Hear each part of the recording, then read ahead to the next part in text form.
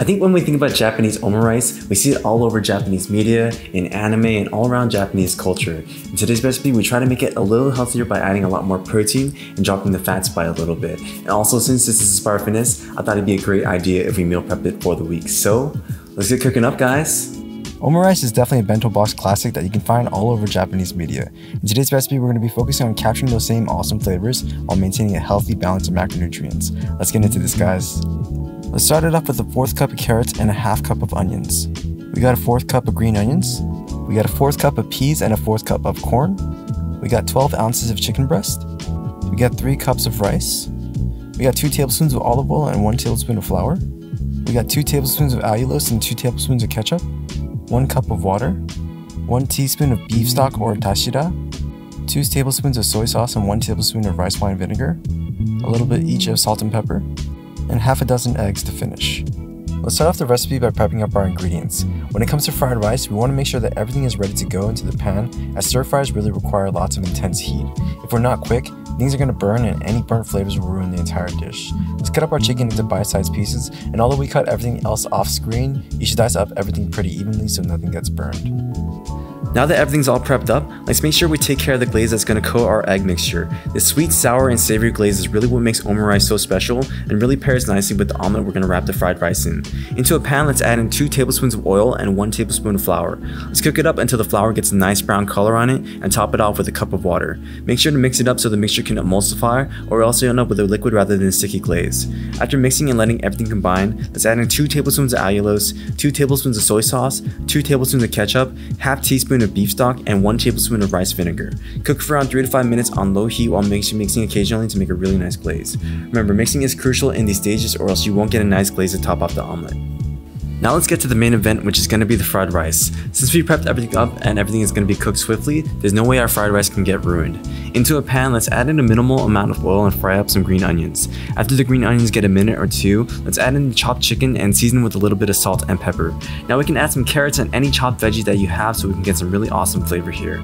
Add in the rice and season with a little bit more salt and make sure to thoroughly mix everything in. If you don't have a wok, then everything is going to be flying everywhere, so make sure not to lose too much rice in this process. This wouldn't be omurice without a good omelet on top of the rice, so into a large bowl, let's add in 6 large eggs and mix thoroughly with a little bit of salt and pepper. The trick to a really smooth omelet here is to make sure we strain out some of the larger bits of egg, as we can really get this velvety omelet that covers the rice here. After the eggs are strained, it's pretty simple here to make an omelet, as all we need to do is pull in the sides of the omelets once we see the insides get a little bit opaque. We tried that stupid BuzzFeed tasty egg trick with the omelet, but it ended up looking pretty gross, so honestly just pull in the sides and you'll end up with an evenly cooked omelet. If you can figure out that flour omelet trick, then please let us know how you guys managed to pull it off. A good omelet requires medium to low heat, so make sure not to go too hot here or else you get something really rubbery. A good time that worked for us was around 3 minutes on medium heat.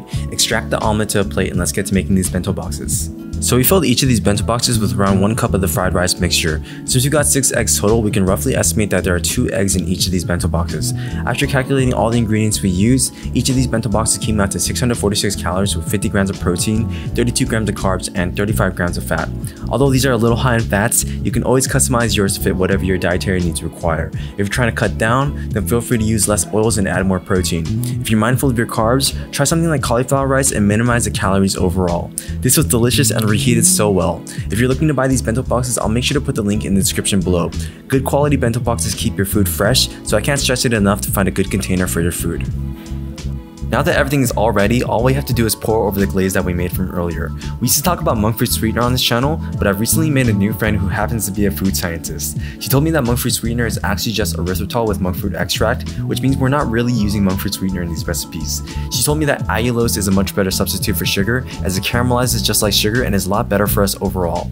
I can definitely admit that she was completely correct, and this glaze really turned out to be amazing. They were sweet but hardly had any calories from sugar. Allulose is definitely the way to go, so let's actually avoid erythritol if we can. You can find allulose anywhere in your local grocery store here in California, or you can order it online. We'll make sure to put the link also in the description below. Trust me, you won't be disappointed. Thank you, Lisa, for that amazing advice, and I wish you told me about monk fruit sweetener before I made like 80 videos.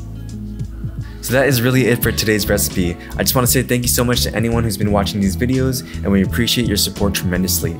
If you're looking for some more recipes that we haven't featured on the channel, then make sure to check out our cookbook that we have on our website. It features 15 of our Asian-inspired recipes that we haven't covered in our videos, so if you want to help support the channel, we would forever be appreciative. This is it for today's recipe, but make sure to like and subscribe to let us know what other recipes you guys would like to see on the channel.